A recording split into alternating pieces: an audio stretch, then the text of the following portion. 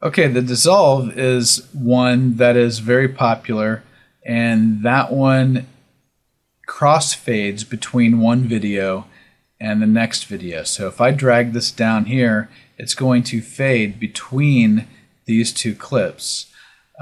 We can take a look at that if we just hit play.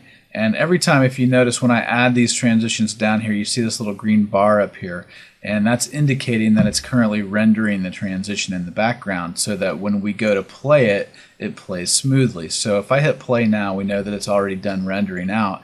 We can hit play and we can see exactly what that's going to look like. Now, this transition currently is 1 second long, and it's going to go pretty quick. So I'm just going to take a look, and there it goes. So if we want to adjust the transition, what we need to do is double click on it, just like we would a clip, and it's going to show us the transition that we have selected, and it's going to show us where it starts and where it stops, and it also will allow us to change that default transition time. So if we want this to be a 2-second transition instead of a 1 second, then we go ahead and set that to 2, and as soon as we hit play down here, it's going to adjust it, and you'll see it down in the timeline here. And then, of course, once it does that, it's going to have to re-render that transition again as well.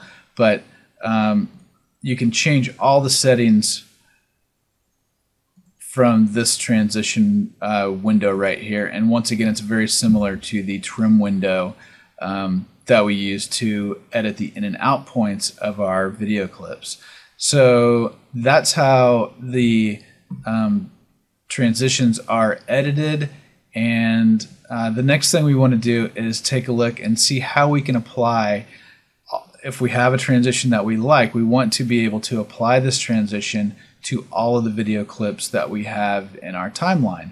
So the way you can do that is to go ahead and select them, and I'm just going to click down right here, and I'm going to draw a box around all of the clips that I want to add that transition to, and then I can right click here and choose Ripple Transition.